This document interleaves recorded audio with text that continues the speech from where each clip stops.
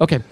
Well, we're going to do it. So I guess, do you want to play that funky music?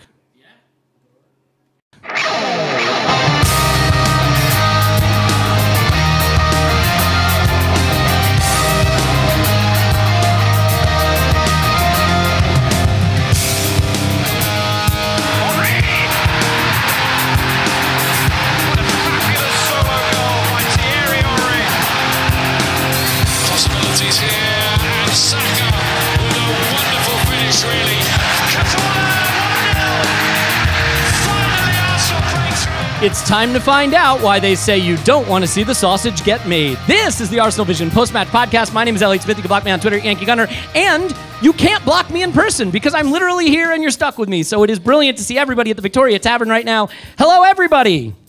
Hey! We hopefully have a fabulous show for you today, or we don't. But we can't change that now. The good news is we know the beginning is going to be great because we're going to be talking to Mairead from the Arsenal Foundation. And you probably can know, those of you who are in here, that I actually talk at the speed that I talk on the podcast. So that's just how it works. Sorry, there's not much I can do about that. But we'll be talking to Mairead about the Arsenal Foundation and about the way that you generously raised over, Clive, did we get over? Over £25,000 in September for the Arsenal Foundation. That is great. Should also mention, because philanthropy and generosity is a big part of the Arsenal community. Mike from the Gooners Pod is here from the Gooners vs. Cancer charity, and they won Best Charity at the FCA Awards the other night. So kudos to Mike. A really special cause as well. So you will get to meet, those of you listening, you've met before, those of you here in person, Tim and Clive and James McNicholas and James Benge in just a few moments, but the VIP guest of the day is Mairead from the Arsenal Foundation. Mairead, it's a pleasure to have you here. Thank you very much, Elliot. It's a pleasure to be here at the Victoria Tavern today, at this live event. Fantastic. And hello to all your listeners as well. Thank you. 2 years ago, we came up with the idea that it would be great to partner with you to raise money, and we did it. And then this year, we really tried to push the goal a bit higher, and I think I undershot because the generosity of the community to raise over £25,000 is really incredible. But I think for people to really understand who this helps and what this means to people whose lives will be dramatically impacted by the Arsenal Foundation would be great. So do you want to talk a little bit about where this money goes and who we're helping? Absolutely. I think, first of all, I want to say a massive thank you to all of the listeners and everyone here today. £25,000, over £25,000 in 1 month was just fantastic. So a huge thank you to everybody. And you're right, Elliot. I mean, that kind of funding and that money really, really helps the communities where we work. So we do work both locally and internationally. And actually, what's really important is that, you know, we have this huge heritage of helping our communities. You know, Arsenal in the community has been around for over 34 years. And we've actually taken a lot of learnings from our work in the communities, all the local communities around the stadium, where we've helped thousands, hundreds of thousands of children and young people and their families and their communities. And we've looked at how can we bring that to other communities, other global communities. And we have developed a particular program called Coaching for Life, where we take everything we've learned with our local coaches and bring that internationally as well. And we bring that to kids who really don't have any chance. And we're looking at how can we leverage the Arsenal name and what we do in our local community and really bring those kids in and give them a sense of belonging and what it means to be part of the Arsenal family. So everything, all of the money that everybody here has raised is really reaching out to those kids and letting them know what it means to be part of the Arsenal family. And the other thing to mention is that it gives us such a huge sense of pride in what we're doing as Arsenal off the pitch as well. Because I visited, we do a lot of work in a refugee camp called Zaatari, which is in northern Jordan, and it's for Syrian refugees. This camp is massive. There's 90,000 people live there, and most of them thought they were only going to live there for a few weeks. But the Syrian crisis, the anniversaries, it was a 10-year anniversary this year. So many of them have been living there years and years. And so you can imagine there's a lot of kids there who don't have much joy in their lives. And so we brought the Coaching for Life program. We brought our coaches from North London, brought them out to the camp. And actually the football pitches that we've built and maintained out there are the only piece of greenery in this massive desert area, which is, it has 9 districts and there's 40,000 kids there. So when they see the Arsenal, we have the Arsenal logos and our name all over the areas where kids come, and they have a safe place to play. They can be kids again. But we've also done something quite unique with this program. You see, Elliot, I'm a longer talker than you. Look how long I've gone without interrupting. See, I think it's because I'm Irish. I'll keep talking as well. I'm happy here. But we've also done something really special with this Coaching for Life program, because we've built in some sort of programming that also helps the kids' well-being and their mental health as well. And I think that that's really important. So, of course, building the pitches and that is important, but it's great how unique football is in terms of getting the kids there. And when we get them there, then we do other kind of parts of programming that helps build their self-confidence, their self-esteem, and all that kind of stuff. So it's really great for the kids, and they absolutely love and adore Arsenal. So it's great. It's great to see it.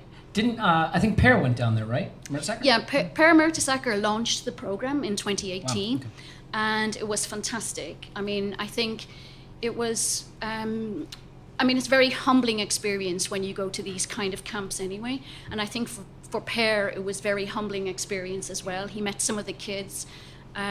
Lots of those kids who had fled their homes under terrible circumstances, and many of the kids have seen things no kids should ever see. But Per was fantastic with the kids, talking to them about their hopes and ambitions for the future and really looking forward with those kids. So I think it had a big impact on Per as well. And as many of you know, Per often talks about mental health as well. Mm-hmm. So he was quite impressed with the level of kind of different modules and different ways different things we were teaching the kids through the program. So yeah, it was great. It was really good. Well, and I think it's also just, there's a lot of cynicism in football. Mm-hmm. There's a lot of money that flows into football in ways that maybe are not as helpful in terms of global community. And so to see that Arsenal is so committed to using the resources and the power of the club to support more needy communities, obviously that's fantastic. And I just sort of wonder when these kids and just the people that the foundation helps generally are touched by the club, I would imagine this forms bonds that last a lifetime and builds the Arsenal community, just in terms of supporters and people that love the club, even bigger. Yeah, absolutely, absolutely. And I mean, I think it really brings our values out as well as a club, and how we help these communities, how we respect them. And I think, the kids know that, if there's a coach there wearing an Arsenal jersey, that they can be a trusted adult that they'll go and hang out with. And they'll often come and they'll talk about their fears or how they're feeling in school or, any other troubles they may have in their life. And I think that connection as a young kid when you're Arsenal, whether it's in the local communities as well, this has also happened in the local communities. And you really trust that name. And it's really great to know that there's such positive feelings about what Arsenal is doing, but what Arsenal stands for and what we stand for as a club. I think that's really important. Well, I want to say personally that it means a lot to me that you let us create this program, raise the money through our community to support the Arsenal Foundation, that the work you're doing is brilliant. It was great to talk to Drew when he came on the podcast. There are a lot of wonderful people. I haven't met all of them, but look forward to doing another one with you and setting a higher goal next year. Sound good? That's great. That's fantastic. And thank you again to everybody. And I hope at some stage we'll be able to do a podcast maybe with some of the kids and young people who have benefited as well. I think you might like to hear some of their stories directly rather than just hearing them from me. But thanks for everything you're doing. They can host a podcast. Thank you. Okay, thanks, Elliot. Let's hear it for the Arsenal Foundation. Thank you. Thanks, Mairead. Thanks so much.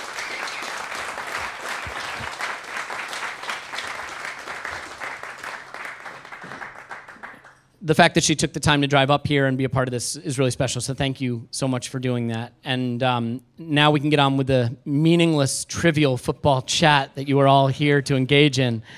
And the first person I want to introduce, he needs no introduction, but without it, he won't come up to the table. You've read what he's written this week.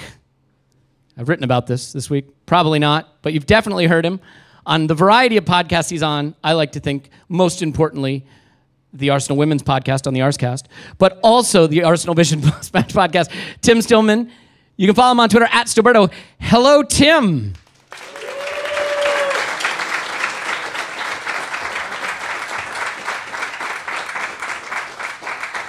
You have to give us the hello there. Hello there. That's the good stuff. And now, Gabriel, are we ready? Oh my God, it's Clive! And it's Clive.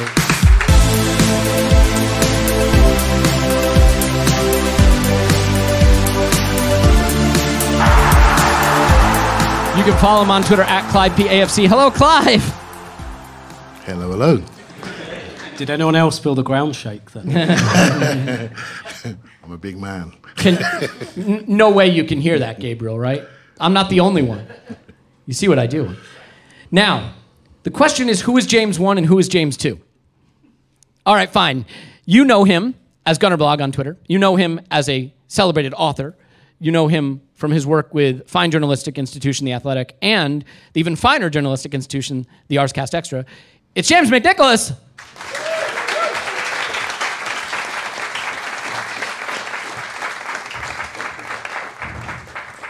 Hey, guys. Never been on the podcast before, had to fly to London and book a pub, and he's like, fine, I'll do it. You and got now, me. a man I was lucky enough to meet in Los Angeles, actually, when Arsenal came to LA in a very fun event out there. A man who currently works for CBS Sports, Paramount Plus, all of the great media organizations that cover, it says here, the Champions League. I don't know. But they have a men's Champions League. Yeah, and the women's Champions League. There you go. That's more relevant to our interest, although the outcomes aren't always what we hope. It's James Benge.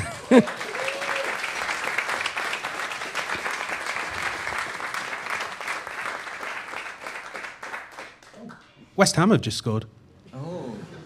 Already paying attention. But that's not good for us, is it? You know what? We can debate that on the podcast. Okay, so I thought what we could do, as I mentioned earlier, before we actually started recording, is just have a little bit of trivial chat and then do as much Q&A as possible. So I think one of the interesting places to start, Patrick Vieira makes his return to the Emirates as Crystal Palace manager on Monday, and they are trusting a process of their own, I think it is fair to say. Palace is a club that I have been critical of on this very podcast because they had a lot of older players, a lot of expiring contracts, but they've really been aggressive, I think, in trying to reshape the state of their squad and what they do, moving on from Roy Hodgson, now more possession-oriented, more pressing and younger. So it got me to thinking, like, a lot of clubs are getting sharper about the process and about the way to build teams in this manner. And that just means it's even harder for us to find leverage and plus expected value approaches to building a squad this way. So, Tim, I'll start with you. In terms of the process, trusting the process, I think it's sort of a label that has come to be associated with Arteta in a way, and maybe in a pejorative way. When you look at what's going on in Palace and what we're trying to do you think that for the clubs that aren't the Cities of the world and the Uniteds of the world, that what we are doing is really the only reasonable way to go about trying to use your resources to compete? Yeah, sure. When you were talking about Patrick Vieira, I thought we'd start this on like a cheerful kind of no. And talk about the Invincibles. Have you been on the podcast before? I mean, in short, yes. There aren't many stupid clubs left in the Premier League, I'd say. Spurs, maybe. But yeah, I mean, you look at Brentford, right? Yesterday, you look at the game they gave Chelsea, for example, and the game they gave another London club. I can't remember who it was at their stadium. And there are very few teams now who just kind of come up and just throw money at it. And usually there's, like, I think you can't come into the Premier League without, like, a strategy anymore. And to be fair, Palace had a strategy under Roy Hodgson. It was, let's put loads of 30-year-olds in defence, sit them behind the ball and whack it up to Wilfried Zaha. Now, that's a strategy. Bad one. whether you like it or not, it's a strategy, and it kept them in the league for a little while. But obviously, they wanted to do something different. They wanted to do something different for quite a while. That's why they hired Ronald de Boer, for example, and then they gave up on it after 4 games. And it's fair to say Patrick Vieira could have gone that way for them. He wasn't their first choice, for example. But you know, I guess a little bit like Arsenal, the project has been forced on them a little bit because all of their players' contracts were up, so they lost about 10 players anyway, so they had to do a massive rebuild. So in fairness, I'm not sure how much of an exemplar Crystal Palace are, just because of the way things were. Their manager's contract ran out, so did all his players, etc., etc. But I mean, in short, yes, it does make it harder for us. Perhaps it's slightly scary that we're talking about Crystal Palace like this instead of teams that maybe we're looking up at, like West Ham, for example. But yeah, like 100%, that makes it harder, and that means you have to be sharper and smarter. And one of the things I wonder quite a lot is that period where Arsenal were kind of squeezing into fourth, maybe 10 years ago. In this competitive environment, where would that Arsenal be finishing? It's a great, yeah. I mean, and I don't think they'd be finishing where they did. No, and actually, how much better is that team than this one? Is it just that the bar has gone up a little bit? I mean, I'm asking that rhetorically. I think the bar has gone up, and I think that Arsenal team of about a decade ago probably would be finishing about 7th or 8th because of the nature of the competition. But yeah, 100% Palace, it's kind of been visited upon them, but they've taken a bit of a gamble, and it seems to be working. But I think it then begs the question. That's the wrong way to use that phrase, by the way. It raises the question. Clive, like, how much can you make? How far can you stretch your resources? Because the interesting thing is you have a club like Palace that theoretically doesn't have the resources of a club like Arsenal, but they're going young. They're finding, young up-and-coming players. The idea, obviously, we know about sell-on value and age curves and all the things that we like to prattle on about. But how much can you leverage your resources when you're going young? Like, for example, if a Ben White is 50 million pounds, right? If an Odegaard is 35 or 40 million pounds, and you look at the young players that Palace have added, who I think are quite good, and not nearly as expensive, is it possible, I mean, outside of buying the Mbappes and Haalands of the world, is it possible for us to really gain the kind of advantage we should be able to with our resources trying to build this way? Or are we just going to be sort of more stuck with other clubs that are using a similar approach? You know I'm not answering that question, didn't you? What would you like to talk about today, Clive? What's on your mind? So basically, the way I see it is everybody's smart, everybody's sharp, everybody has access to sports science, everybody has access to the same data on players. That means everyone's looking to recruit the same people, everyone's looking to recruit the same people to work within the clubs, right? So it's a small world, football, right? At that elite level, the good people are well known. Much like in all the jobs you have, you go onto LinkedIn and the good people are right there in front of you. Do you know what I mean? So I think we have to realise that the world has now become level. So what's your point of difference? Our point of difference is maybe some of our academy work that we do, some of those young players, for example, and we've taken on a medium to longer term strategy. But what I will say that, look at West Ham on the TV today, right? Every one of them can run, right? There's no Neil Ruddocks out there anymore. Do you see what I mean? And that's what you got to think about. Everybody can run. Right? Everybody can run. Everyone can move it. Everybody has pattern play. Everyone goes to the same coaching seminars. It's the same. So you've got to get the best people that understand development, understand what we spoke about the other day, Tim, injury prevention, understand how to maximise physical potential, technical potential, and mesh this all together. And that is a resource. That is a way of working, a way of operating. It's a resource for your club. It's not just cash. Some of our most expensive signings haven't always worked out because in our minds, we have an expectation upon them that they can't reach. Do you see what I mean? And so the resources is ways of working. I say it's a lot, right? How you operate, ways of working. What's your point of difference? Recognizing who you are and being consistent with it and have a sustainable way of playing. When you have that sustainability that's recognizable to people, like all of you people, when we lose a game, you go, you know what? I know what we're trying to do. Do you see what I mean? When we lose a game and I don't know what we're trying to do, then that's when my phone blows up, right? So that's and it's the same for all of us, right? So I think that's where we're heading. We're looking for sustainability, repeatability, a way of playing, and an identity within the club. And that's why we feel a bit more positive than we have done maybe in the previous, maybe 8 months or so. Does that make sense? Yeah, it makes sense. I think in terms of though, people having patience for where you're trying to go with that approach, James, one. Like,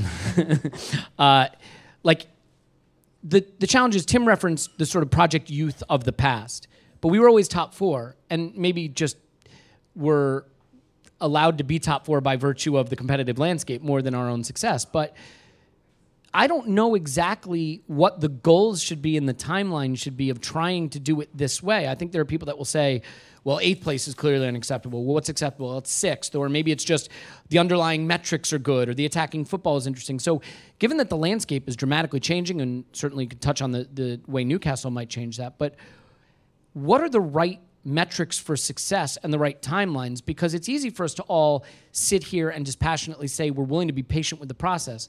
But when you've dropped points, it's a lot harder to feel that way. So how do we establish what the goals are and the time frame for achieving them? It's really difficult, and I think the club internally will have their own timelines for that, and I think they'll be more specific. But I think for us as fans, the question that I think is really interesting is basically, do you feel like it's going to be better tomorrow? And I think as long as you feel like you could be better tomorrow than you were today, then fans generally are prepared to accept that.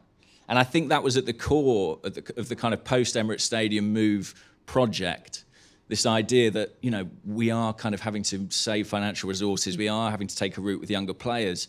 But if you think back to that time, and if you were a fan in that time, when we had the likes of Wilshere and Nasri and Van Persie, we knew we weren't title contenders year in, year out, but we did believe collectively in this idea of a future. And ultimately, it's a future that didn't really transpire, but it was sort of an idea that people were prepared to accept because the direction of travel felt positive. To be fair, I don't think the little boy inside Robin Van Persie was positive. He was that was a fly in the ointment that none of us saw coming. But it's interesting that, especially given there's that picture of him, right, as a little boy in full Arsenal kit. Yeah. It turns out he had 2 little boys inside him. That sounds terrible. But what? No worse than my camera's toilet. True, yeah. It's okay. Palace have adopted a project that's not that dissimilar to what Arsenal are doing in terms of kind of the profile of players that they're recruiting. They found an intelligent way to buy players from Chelsea. I like it. Something we could learn. They're going for the younger guys who didn't make the breakthrough. So you look at like Guehi, and they've got, who's the guy they got on loan? Conor Gallagher, who looks like a really outstanding player.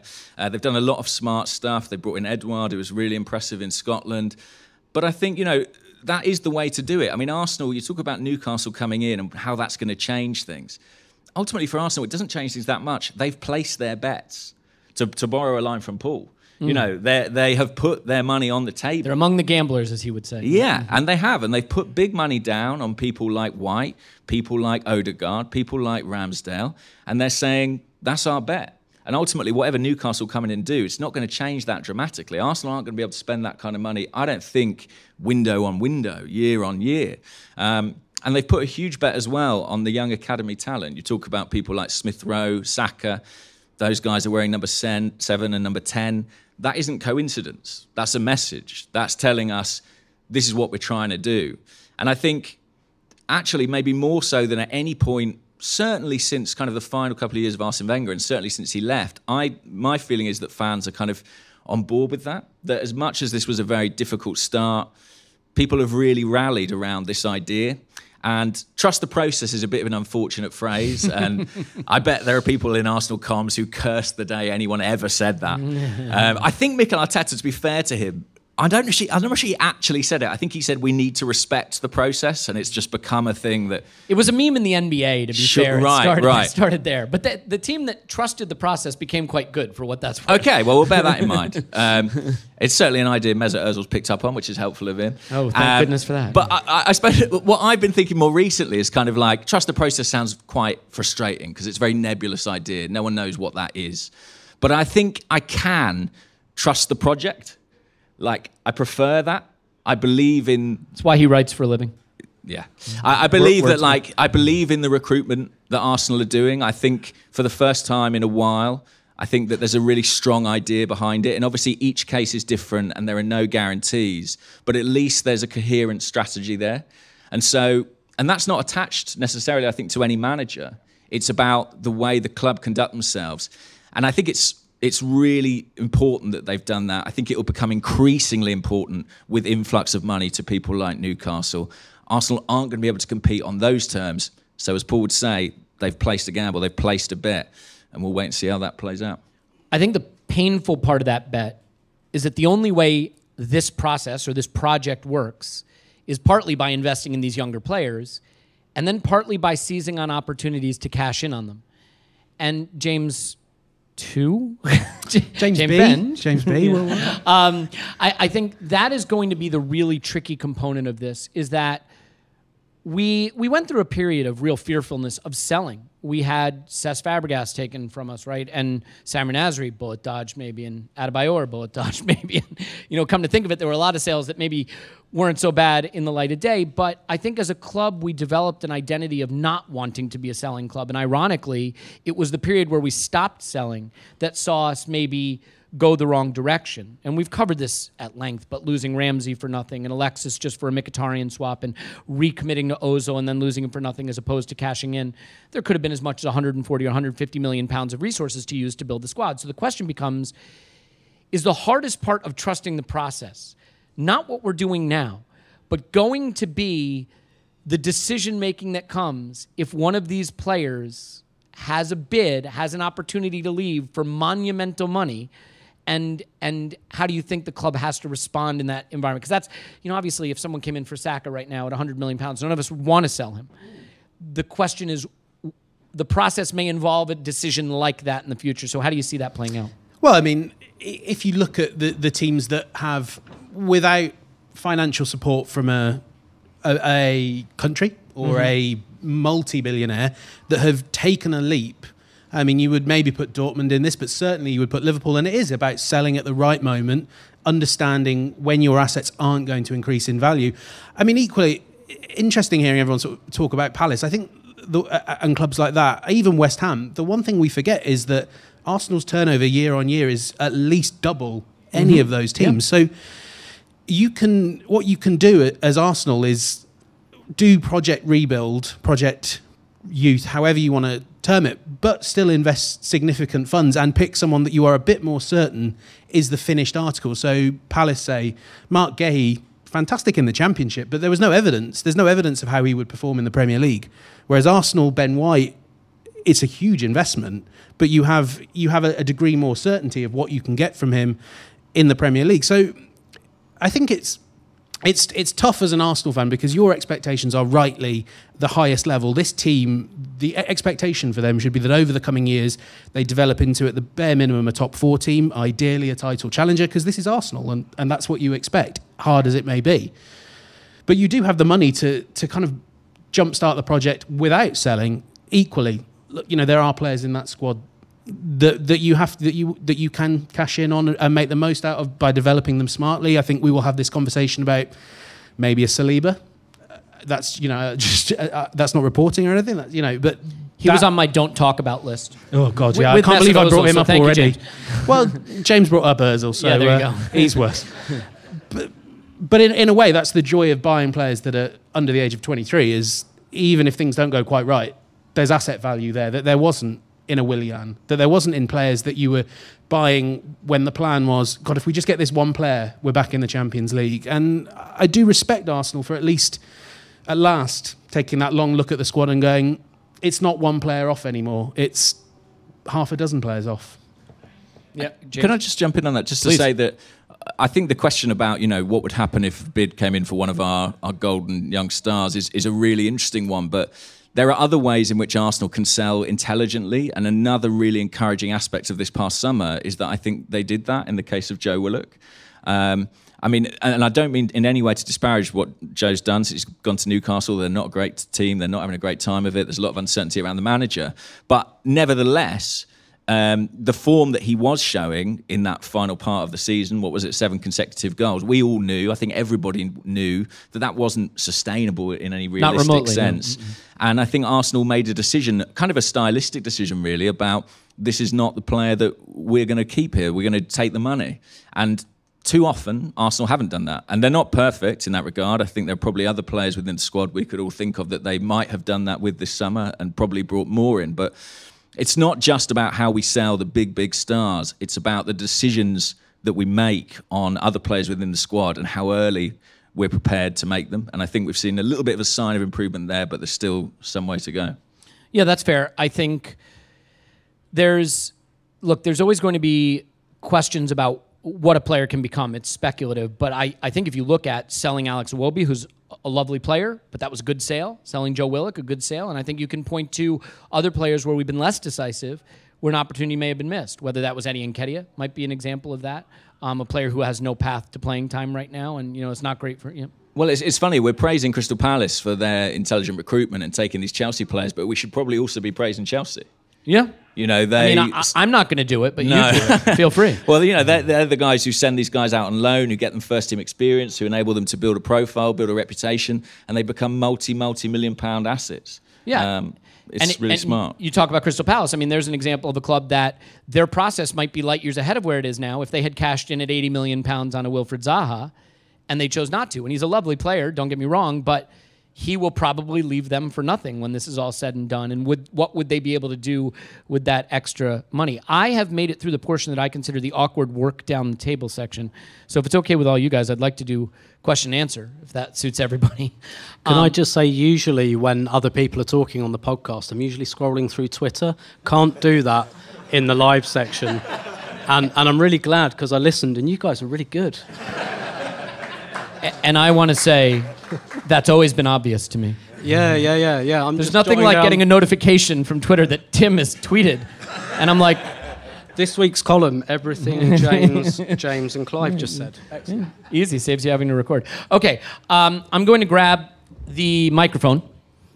And I get the sense that we'll get a chance to get to most people. Gabriel, is the mic good? Good to go? Yep, good. Okay, so we'll start with just... Anybody have a question? Surely somebody has a question. Okay. All right. Yes. There we go. I don't know that I can... You know what? You don't need to hear from me. Somebody vamp. Vamp. Here you go. What's vamp?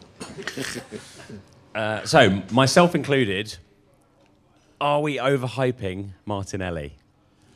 Oof. That is a tough one. It's funny. I don't want to be controversial, but... Is this going out anywhere? I mean, get him out of here. Security. Cheers, guys. Thank you. Yeah.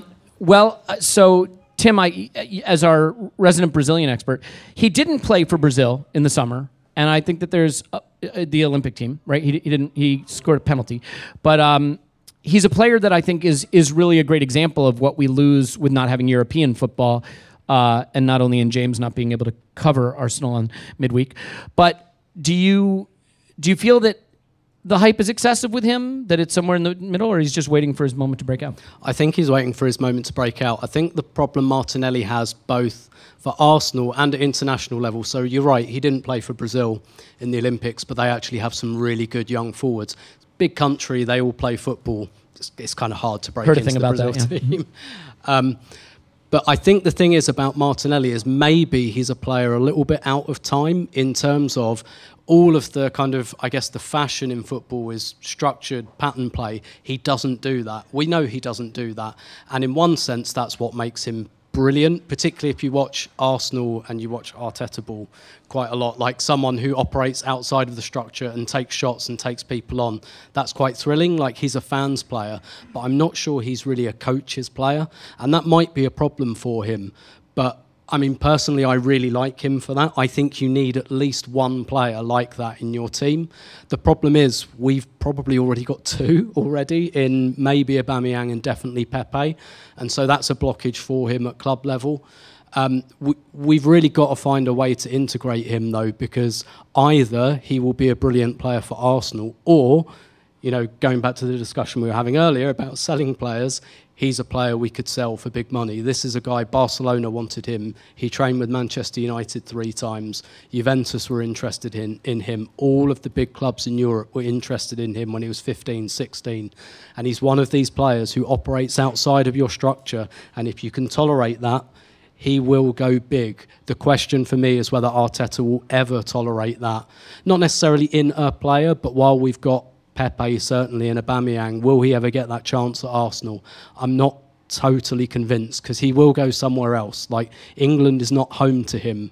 Spain is just as close to his home as England is. So whether he'll get that chance at Arsenal, I don't know, but I think he will be a big player for somebody, and it should be us. So you're saying there's a chance that Barcelona will give us the £5 they have left to buy Martinelli? That'd be great. Can I just say something? Yeah, on Clive, that? I wanted to ask. Yeah, go ahead. I think Fire away, whatever you want to say. When you have a player like Martinelli, if I asked everybody in the room what do you think his best position is, I'm not sure we'd all agree.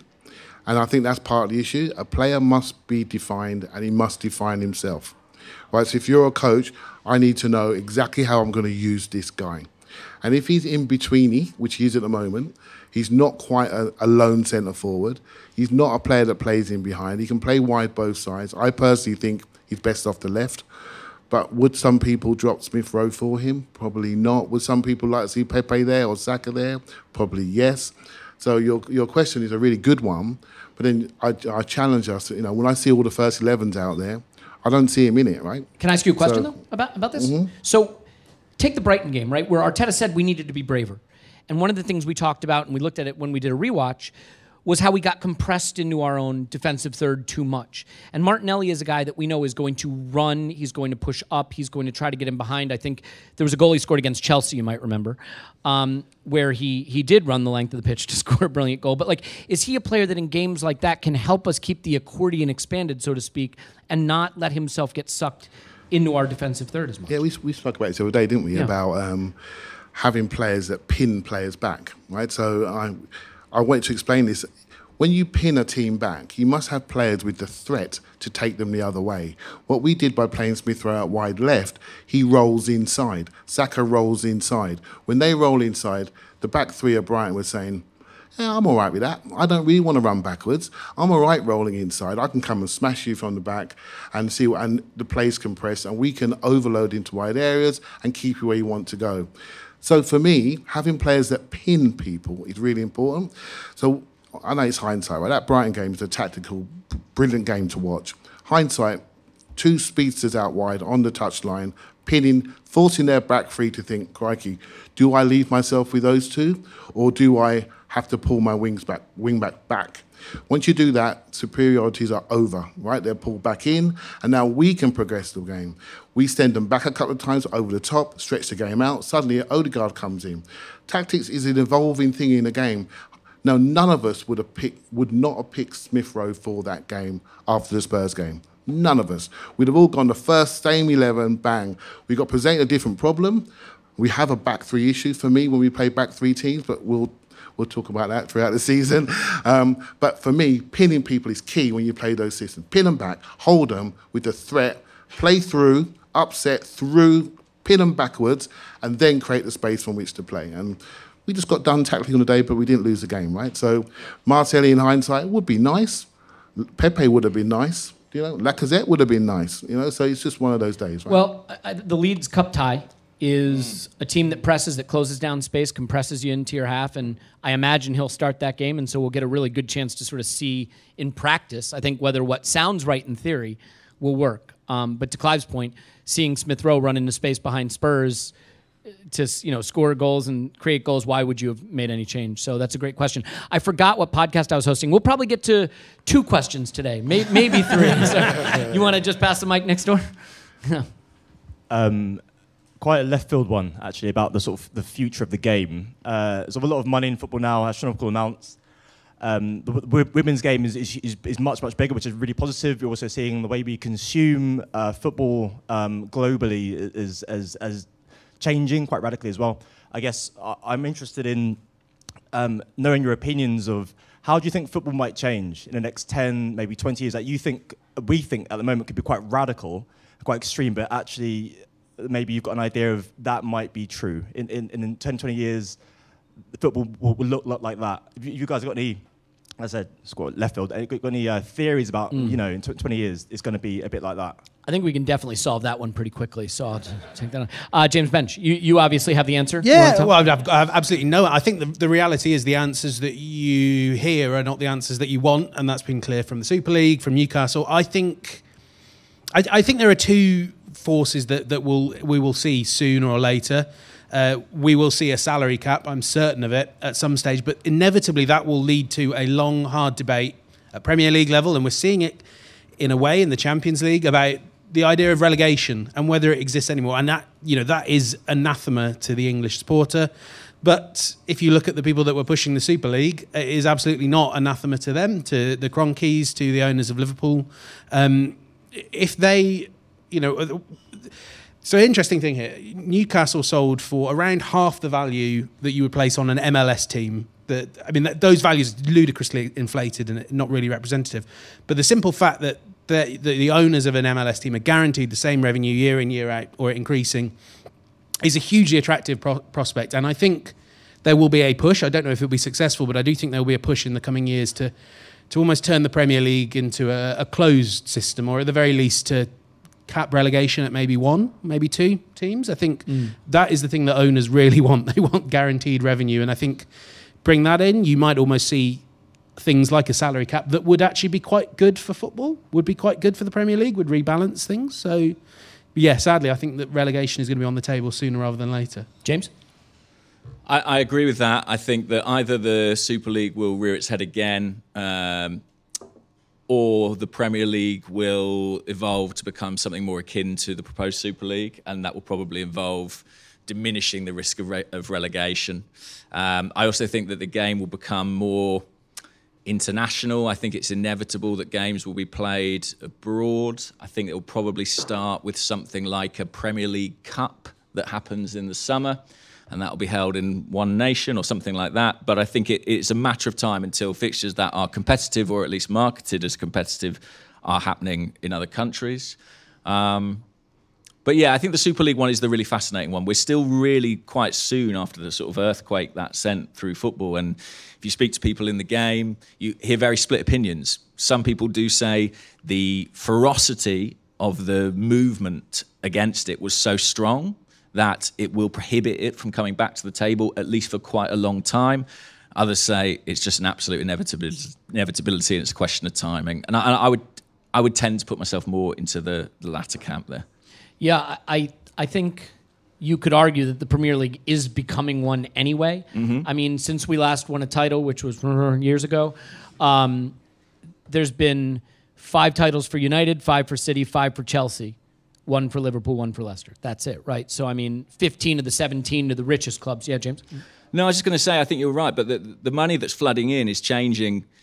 As Tim said, this league is so much more competitive than the one that we faced 20 years ago. And you can see an example of that. I mean, when Abramovich came into Chelsea, I think they won a league title within a couple of years. Admittedly, they were kind of in Champions League contention around that time anyway. I think they were in the mix. But Man City, it took them slightly longer. But then you look at a club like Everton, say, and Sky pointed this out in their coverage today. Mashiri came in. They've spent a vast amount of money on that club, and they're still sitting in that kind of 8th to 10th bracket. And granted, some of that's down to poor decision-making. But I think it shows that the amount of money that's required to compete is just rising all the time. And Newcastle will be a really interesting test case in that. How quickly can you do this? Yeah, I mean, there's nothing that's more reliable predictor. Oh, thank you, kind sir. As Mike from the Gooners Pod doubles as beer delivery service. That one is for James. Can you do this for all our podcasts? Well, it's hugely appreciated. The only thing I would say, you want to know what I think the soonest repercussions will be? I think you'll see places for the Champions League and the Europa League change immediately. I think within the next couple of seasons at the most, you'll see 6 Premier League clubs in the Champions League, and then 7th and 8th will be Europa League, or even 7th, 8th, and 9th. The idea that the Premier League is going to have this much money flowing into it, and clubs like Arsenal, for example, are just perennially not in the Champions League, despite having to outspend clubs in Europe that are just basically gifted a place. And again, I realize that is sort of a very England-centric view, but it's actually a money-centric view more than anything, and money does tend to talk, especially where UEFA is concerned. They know that the threat of the Super League is out there. They have to placate those clubs in some way, and I think the way is going to be spots in Champions League for clubs beyond the top 4 in the near future. Clive, it seems like you have something to say. Yeah, I'm surprised no one's... Well, I think the way we consume football will change drastically. I think clubs will own their media rights. I think our phones will take care of stuff. The way youngsters are viewing football today with highlights and snips and clips, I think the way we consume football, I mean, not everyone does 3 rewatches a week like we do. Do you know what I mean? And, I just see the highlights on TikTok. That's all I need. And I think once clubs get hold of their media rights, that's going to change everything. The access internally, what we see, what we're exposed to. I mean, Tim was at the club this week, and what he saw from the inside.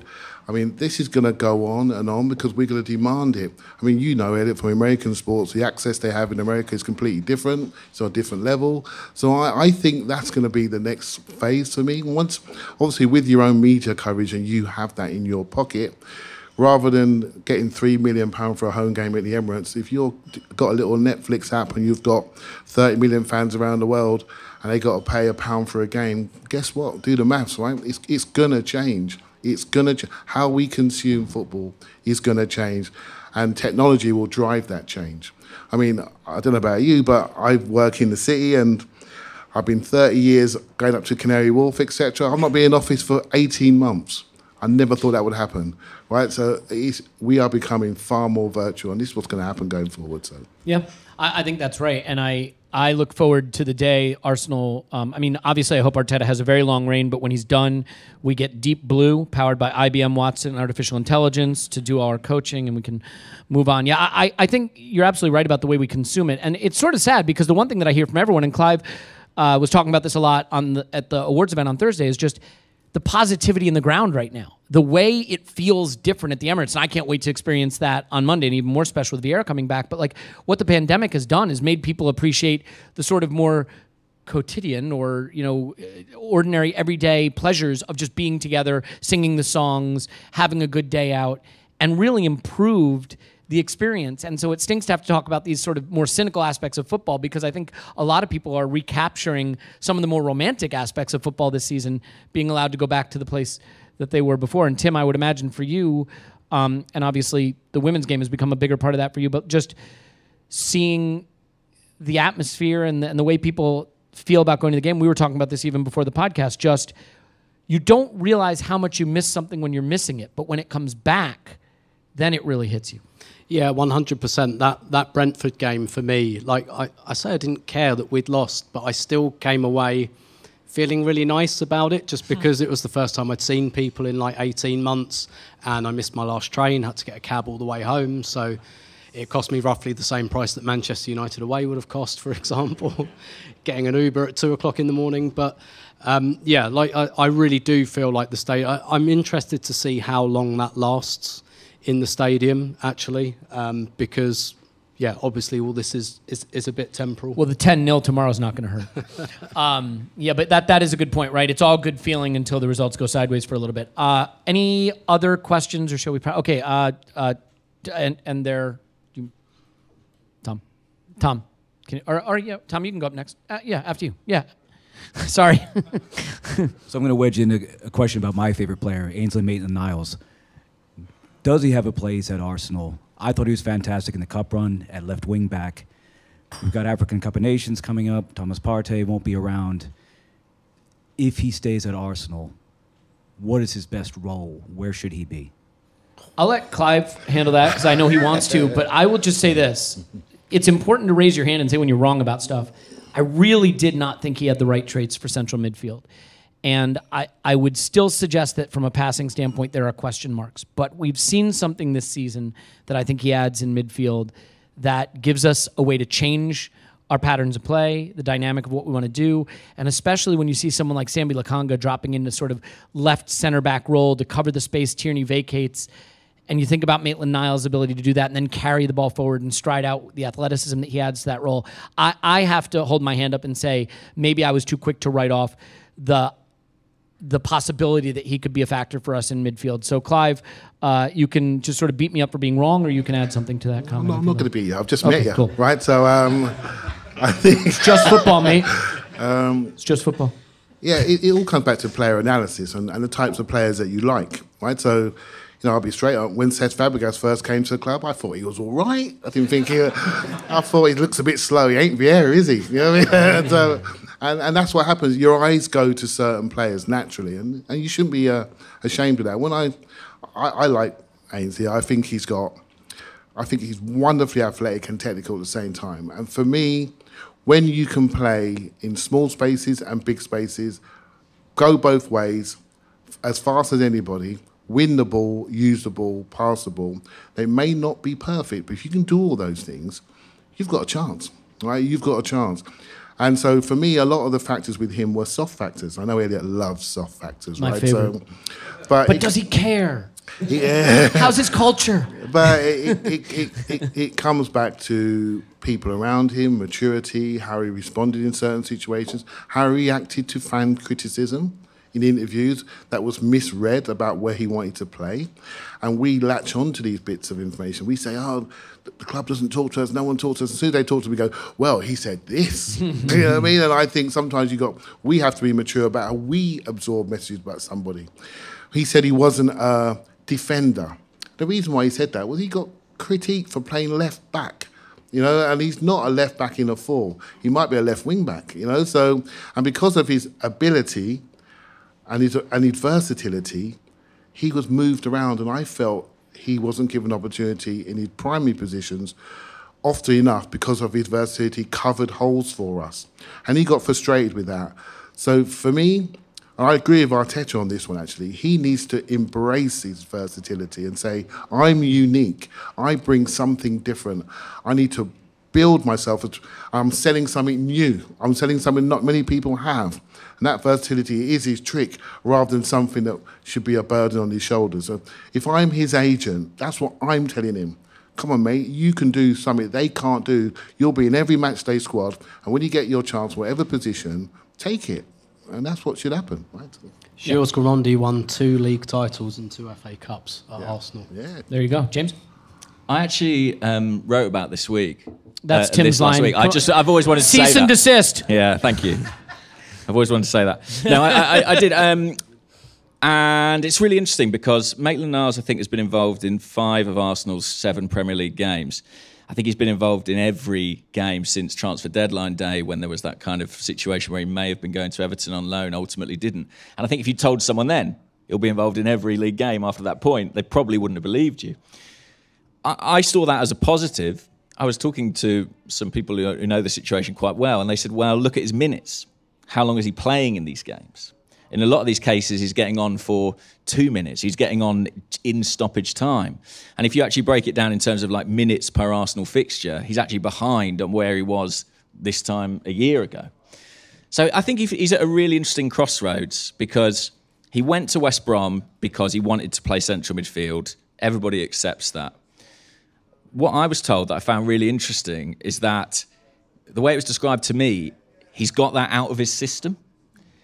And I think somebody somewhere has sat him down and said, listen, you got yourself in the England squad playing as a wing-back. Maybe your best performances for Arsenal have come, with the exception of a very good performance at Old Trafford, as a right-back or as a wing-back on the left, all right. And I think he's looking at thinking, for my career, maybe that's where I need to be to fulfill my potential. And there's this sort of ironic situation now where he's involved at Arsenal, but in this utility role. And I don't know. I'm not sure if that's going to satisfy him. I don't know if that's going to make him an England player. And I think that he's got that in his locker, especially as a fullback or wing-back. So I think he's got a big, big decision coming up. And it's definitely going to be one to watch. I mean, we're approaching, 18 months left on the contract, something like that. What do you think? One thing I'd just briefly add on that is, I think we obviously always talk about this from a football perspective, but I think it's worth remembering we've all had that job where there's something not quite right in the job, and it pops up for a while, and then you I'm doing it right now. Yeah, exactly. You have a conversation with your manager or your whoever, and it gets better for a while, but then the next time it comes back and it's worse. And we're seeing that with Maitland-Niles. You know, at the start of the summer, there was an interview where he expressed his unhappiness. That then was followed by an Instagram post, and I think it just... It will keep coming up for the reasons that James explained, that he's not a regular and he's going to be a player that wants to play regular first-team football. And I just think there's too much water under the bridge there. I think it's probably best for all parties that it just get a fresh start. There's there's a history there and it's uncomfortable, it's awkward. Well, there's an asymmetry too. Like, let's be clear. What's best for a player and what's best for a club sometimes aren't the same thing. And it may be best for Arsenal to have utility player Ainsley Maitland-Niles in our squad on a reasonable wage. And but that's that what may happened. not be best for him, yeah. Yeah, I mean, the best thing for Ainsley was for him to go to Everton. That's why he took to Instagram. He knew he'd play there every week. He knew he had a chance at, really furthering his career. Arsenal were in an awkward position where not only did they not have Thomas Partey at that point, he wasn't back fit, but they're looking ahead to January. They're going to be without Thomas Partey and Mohamed El Neni in the middle of the park. So keeping a player around who's on a reasonable salary, should we say, academy guy who's come through, makes a degree of sense.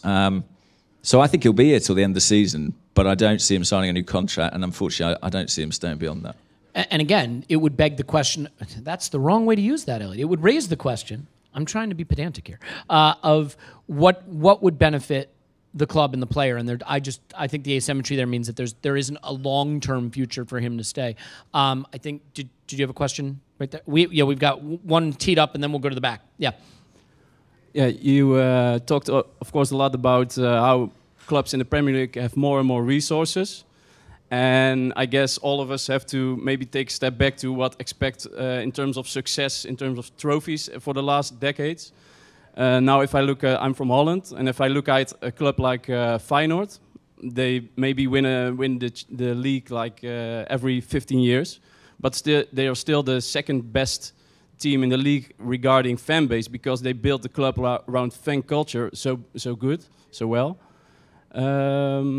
Are there things Arsenal can do, maybe apart from squad building and being smart in the market, regarding fan culture, that is still possible for us to do? Because I guess that becomes more and more important coming years. It's a great question. I want to just make one point about it, because I thought about something similar, which is just, this is the problem where scale becomes a challenge, right? Which is like, if you have, let's say, a local MLS team in the town where I live, the scale you're trying to reach is achievable through a variety of avenues that you can access through social media, digital content, live events, things like that.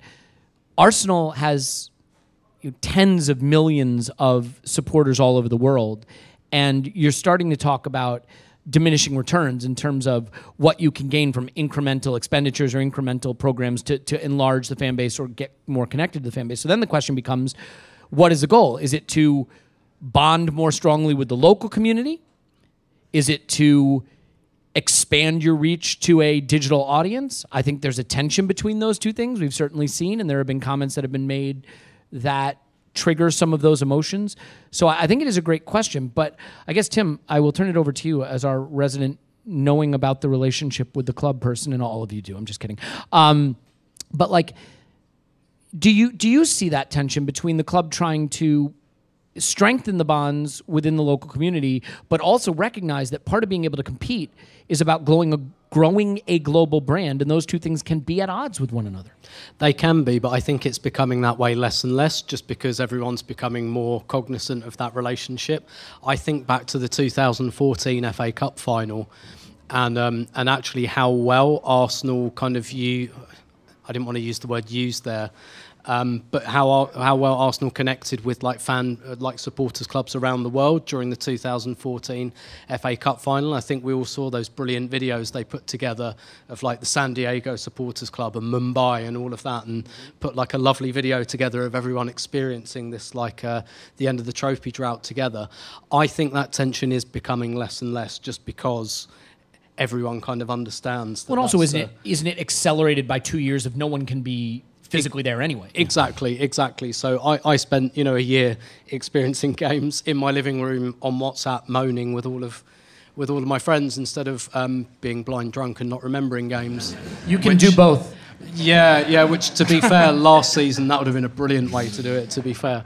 But I do think it's becoming less and less. I'll say, like, in terms of the in-ground experience now, I think what you were saying earlier about the pandemic is very well said. But the other thing Arsenal have done this year is they've kind of they're phasing out the away scheme, which I'm on at the moment. So and because people haven't been able to go to away games for 18 months, the level of credits needed to go to away games has come down, and I think that's really, really contributed to a much better atmosphere, because what you were getting at away games was like people like me who are there all the time, and it's, you know, take it for granted and sit there and like don't sing and just go, come on, entertain me. You're Always felt that entertaining about me. you. Never liked that. But now, like, people like tickets are much more accessible for away games, and actually that's going to increase more and more, because there's a period where if you're on the away scheme you can buy tickets first, and that's for 2 years. So actually, like, quite a lot of people like me are going to be either like phased out if you don't go all the time, but I just think tickets are becoming more accessible. So on that kind of fan culture and look at away games, like fan culture is at its absolute height. I think that has been much better. It's going to be much better, because to be honest, just before the pandemic, it started to become a little bit just the same 2,000 or 3,000 people every time, and that can create cliques and that can create tensions as well. So like refreshing that a little bit has been something I think the club has done really well. I think I speak for everyone when I say the most important thing they could do would be to connect more closely with podcasts, though. That would be...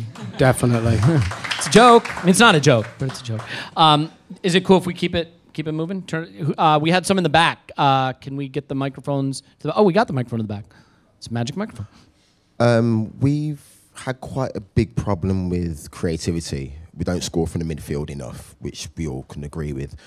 When it comes to actual striking options moving forward, and I love the guy, by the way, but Aubameyang, was that a bad thing to actually, in hindsight, I heard that, his renewing his contract, and also moving forward, what is the style of striker that we should be aiming for? We had a really interesting conversation just recently about target men strikers coming back into the game, and I thought it was interesting, and Clive was talking about that. I obviously have never opined about whether the Aubameyang contract was a smart or not smart decision, and I won't reference any opinion I had on the matter. But, well, Clive, let me say to you, I mean, you know, we sort of have, we're between two stools in a way, because we have Lacazette. I think there is an overstatement of the extent to which he is this Firmino role, right? Firmino role, that's the thing we always hear. But that is a very elite level of doing that specific thing. And then Aubameyang is portrayed as just a guy who runs in behind and can't do anything else, but look at the goal he helps facilitate in the Spurs game. So I think both players can actually do more than we give them credit for, but maybe are not as elite at the other thing. So presuming that Balogun doesn't just go on to be the greatest striker in the history of the world immediately, do you have a sense of where we need to go directionally in terms of what our strikers' traits should be? Yeah. Let me not say, do you have an opinion? What is your opinion? I know your opinion. I do think the game is changing significantly. So positions are changing, and positional requirements are changing, right? So not just strikers. So the reason why we did spend £50 million on Ben White is he can play like a midfielder when he has the ball, right? So people are now sitting in mid blocks and they're stopping balls going to our centre mids, who can cause damage and go to the next line. So I'll tell you what, we'll let the centre halves have it because they're crap. But actually, our centre half can play. So now what are you going to do? You can press him and he pops it through the lines. So I think players are becoming more rounded. And it's the same for strikers, right? So I was doing some research the other day on a guy at Sevilla, Youssef El-Nesri. I don't know if you know him. I think I was looking at him. I was looking at the goals he was scoring. So he was scoring goals down the sides, straight through, running behind, left foot finish. He was scoring goals running in behind on the right side, chop, left foot finish. He was scoring goals from crosses from the left, scoring goals from crosses from the right. He was setting the play, holding the ball up. 6'2", jumps out of his boots. I thought, you know what? If I'm scouting him in a situation where we need a forward that can do lots of things for lots of days to solve problems on that day, I'm thinking you look quite good. You see what I mean? And so I think the way, again, we talked the other day about rule changes. Now, what happens now at the back? People can come into the box, so people are dropping deep into the box. Teams are coming onto them. When they come onto them, can you go over the press? So you have three options with the press. You go through, you go around, you go over. You can also just give it away sloppily. Yeah, you can do that. All right, so some teams are going longer, going over. You go over, you can stick people there, you can hold, you can develop your play from there, set, go through. So I think the game is changing. So having people that can solve, you hear me say this all the time, don't you? Problem solvers. people that can solve problems on that day is what you should have. Now, the problem we saw, the Brighton game was so instructive for me. The problem we saw was we didn't hold the ball on first phase. It didn't stick with Aubameyang. We didn't get the ability to come travel up the pitch. We didn't play through enough. And so we didn't solve the problems that day. It doesn't mean that Aubameyang should get in the bin. It just means we have to be more accurate. We have to get people into space to play through a little bit more. So I do think somebody rounded is where we're going. I also think, by the way, Balogun's better off the left at this age, and I think that'll become true pretty quickly. I think he's very creative and very good off the left. I don't think physically he should be playing down the middle on his own, but you'll see in a few weeks maybe if I'm right or wrong, so you can tell me. Right? So I think rounded players that can solve problems is where we should be heading. Yeah, and I think what data is teaching us is a little bit of different stuff about the types of players that can play striker, what the role is. We see it, City doesn't really have one, right? So maybe we start to think of Martinelli as that guy or Nicola Pepe as that guy. I think there are people in the team. I mean, Mikel Arteta, quite famously or infamously, played Emile Smith-Rowe as a false nine. Now, it didn't work, but the fact of the matter is the way that position plays can provide a number of different aspects to how you attack. So I think if we expand our perspective on what a striker can be, there may be players already in the team that can provide a solution to that. James?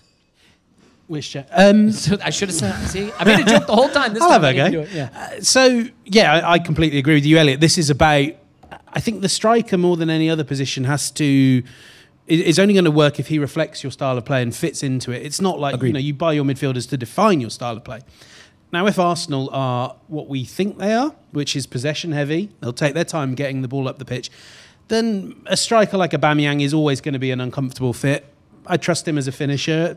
I mean, how much the XG reflects that is debatable.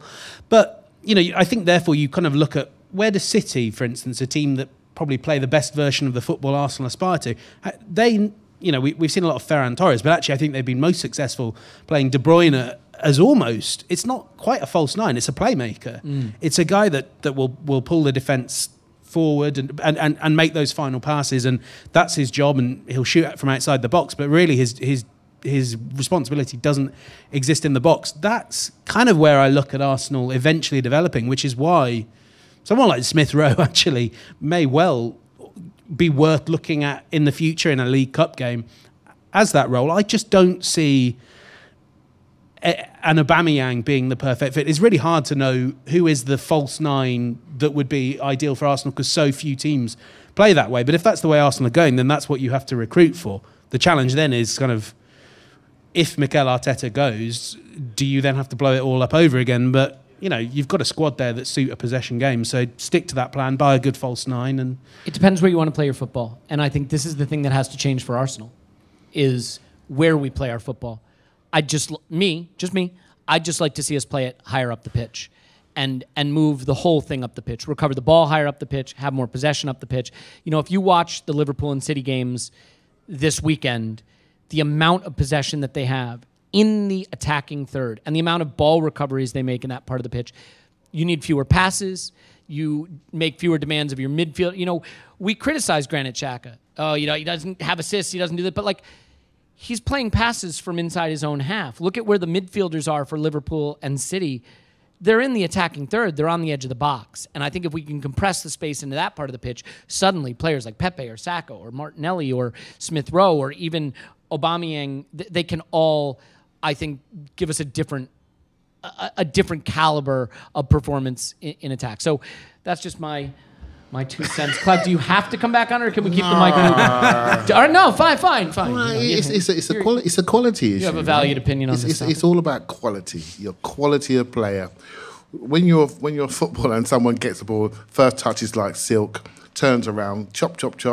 You think, you know what? They're quite good. I'm stepping back. Suddenly, they have the ball, right? And it's about quality, up in our quality levels, up in our patterns.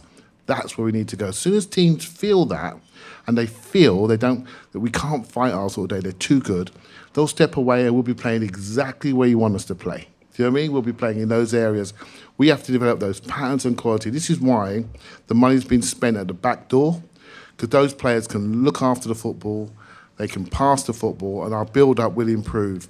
And eventually, teams will step away because we're not dumb on the ball. And I think that's really important. And when Spurs was a good example of a team that thought, Arsenal are weak, we'll just overload the front door and see what happens. We win the ball, first ball, second ball, turn around, run through their midfield. It wasn't there because they overloaded too early. That was a lesson. So other teams, Brighton, really forced us into our area, and we weren't able to answer that problem. So this is an evolving situation, but when it comes down to it, quality of player and absolutely staying with your philosophy. Don't give up. Don't turn away from it. And City, Liverpool, the way City pushed Liverpool back was genius. And that was down to their quality. Yeah, and Klopp talked a lot about it too, and the way it influenced them psychologically. And Liverpool stopped playing their football and started playing aimless long balls. And we talked about this a lot on the pod, but what we did against Brighton reminded me a lot of what Liverpool did in the first half against City, in the way they responded to that. So yeah, that's all very interesting. But I'm getting the 10-minute warning signal. Is that it, Gabriel? Is that what I'm at? So, and I know it's a little bit warm in here, so I appreciate everybody staying nominally awake for this. So thank you for that. Yeah, go ahead. Hi, yeah. I think we have a run of winnable games coming up.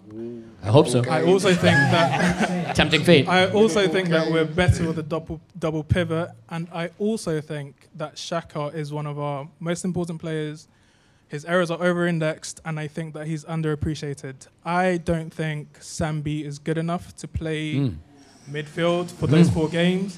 Took a while to get spicy, but it's getting spicy now. I don't think that Odegaard dropping in, even though he's very technically secure, I just don't think that he can replace what Xhaka does in the team.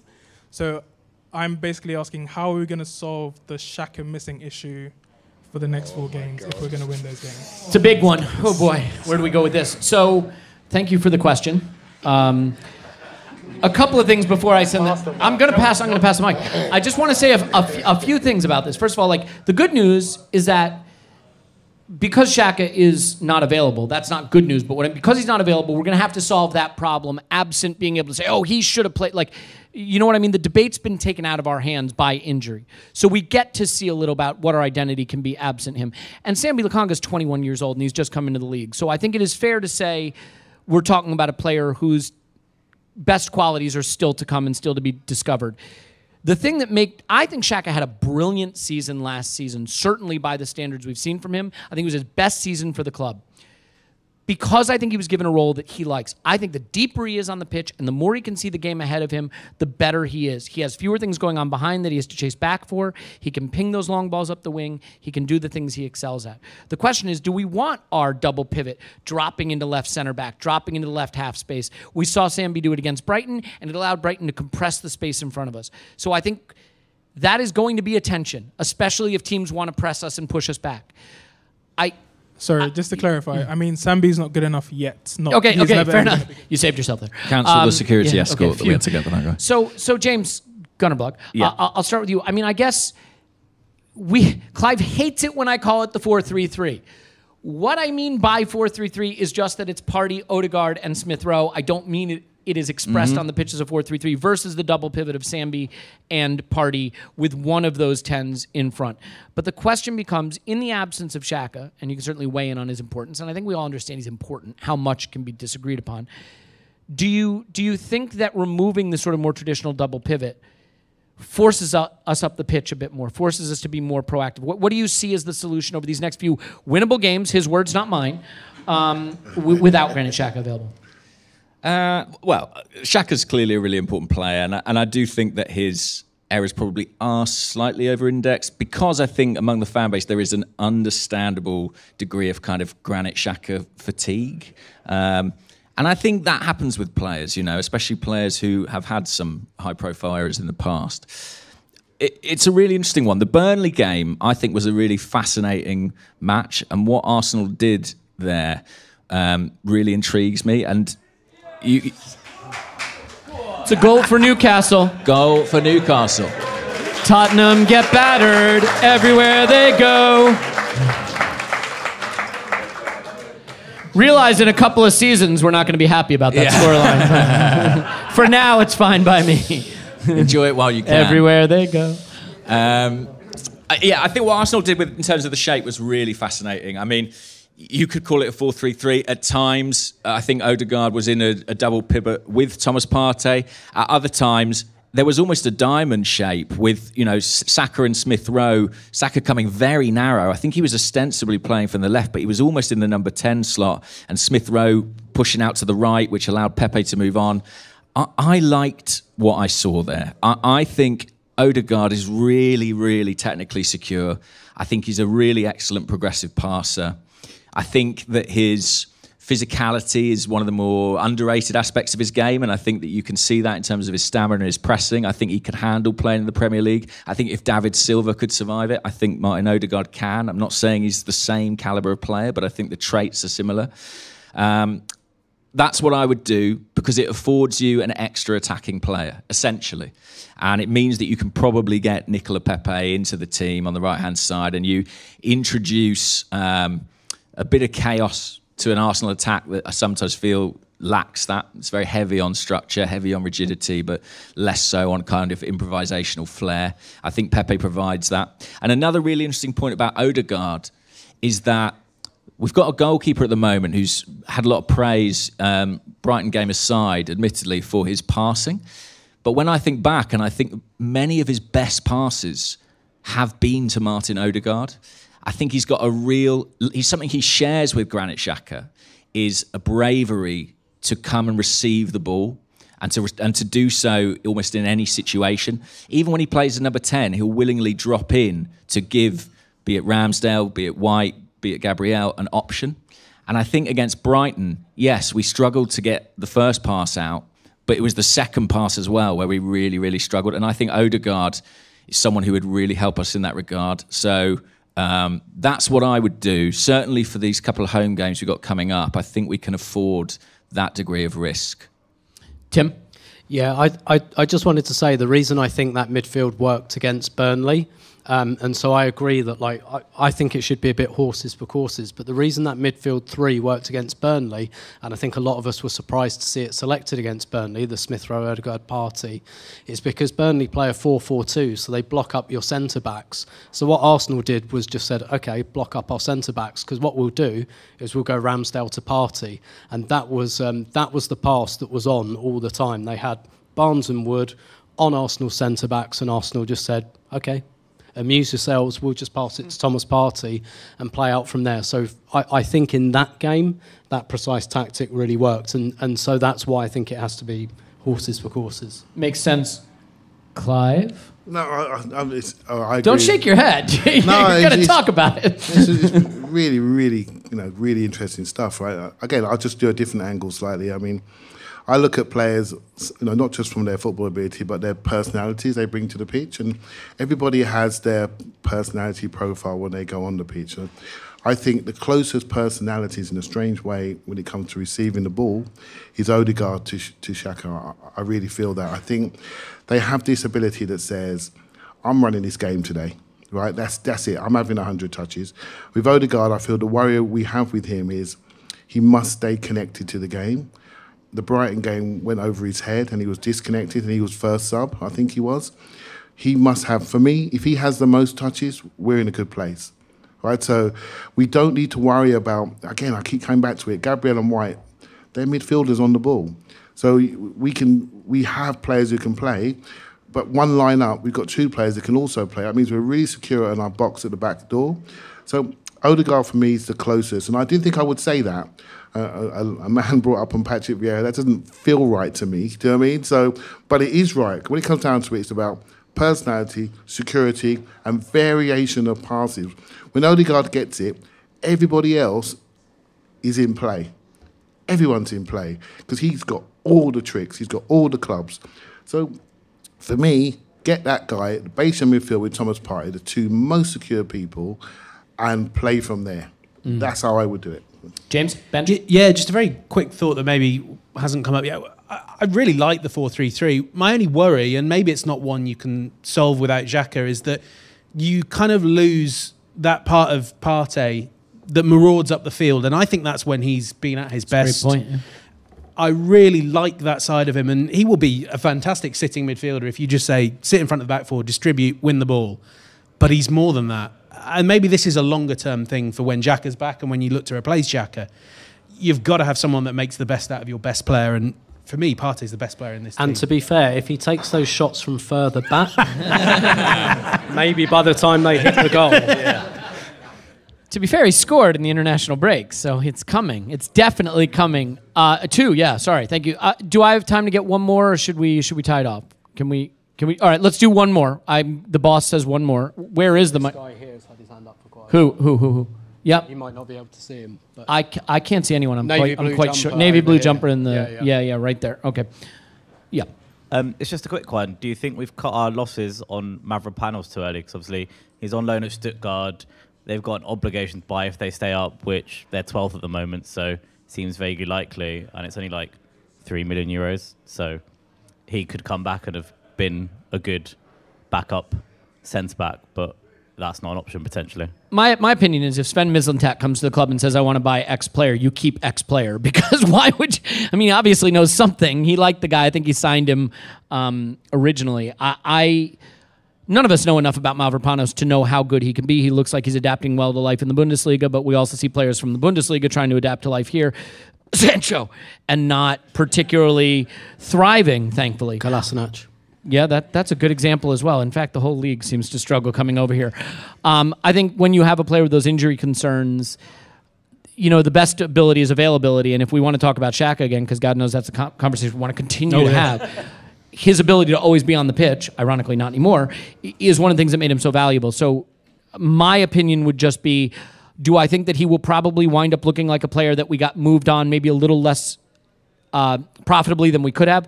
Probably. But the extent to which we can hitch our wagon to a player who hasn't been able to stay available, that can put you into a lot of difficulty that we probably didn't need. And, William Saliba is going to come back and be amazing for us, I'm sure. So no problems with the center back position. Does anyone need to talk about Mavropanos? We are, I think, yep. It's not a question, just a comment. Oh, God, I don't want it. I know.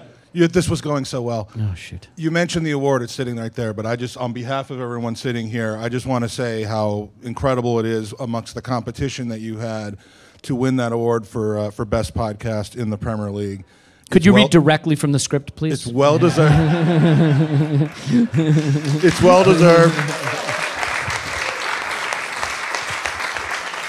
Well, thank you, Mike, and same to you. The folks you've put together, well, I wasn't fishing. The folks you've put together, even those who are not a regular part of your podcast tonight, this is a panel of all possible panels. So thank you on behalf of hopefully everyone here. I mean, if you don't agree with me, you should probably keep your mouth shut. No, I think everyone agrees. For what you've done. Thank you, Mike. So I guess I can wrap up by saying that I have absolutely no right to be here. I have no right to be sitting at this table, to be holding this mic, to have the relationships I have, to have anybody here listening. The fact that this exists is beyond my wildest expectations or imagination. And I know it can seem saccharine, and I know it can seem difficult to really understand just in an audio format. So hopefully for those of you who are physically here, please know I couldn't be more grateful. I love my wife and my kids. I love where I am in my life. But as Tim will tell you, you need something else. And to be at this stage of life and to have this and to have what we've all built and the community that we have, it is the singular pride and joy of my life besides my wife and kids.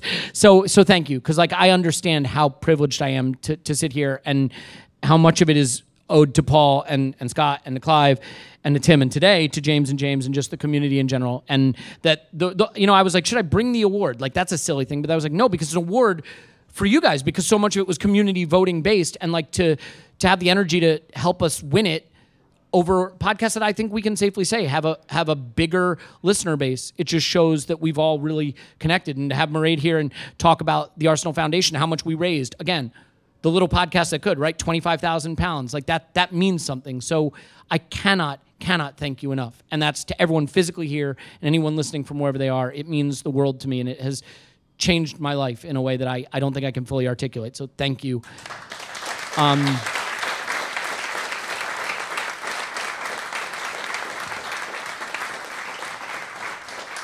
And look, if we win tomorrow when I'm at the stadium and everyone feels like I'm the good luck charm and needs me to be at the stadium for every game subsequently, I'm happy to make that sacrifice.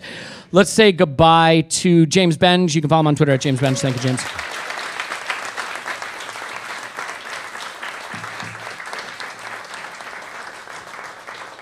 And thank you to James McNicholas. You can find him on Twitter at Gunnerblog, obviously.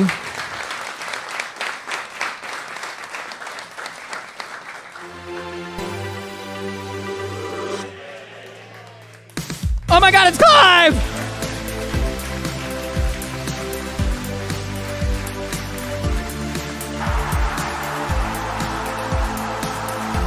Oh, it's still going. Still going. Okay. That's good enough. And, of course, just as important, by the way, but no video to accompany him, is Tim. You can find him on Twitter at Stoberto. Thank you. Can I just say before you wrap up, I guess a bit of an announcement. Arsenal women are playing Barcelona women at Emirates Stadium on Thursday, December the 9th. Go. Not only will you see great football, but it's probably the only game in Europe where Arsenal women will really, really need the help of a crowd. Tickets are on general sale now. Go. Thank you. Absolutely.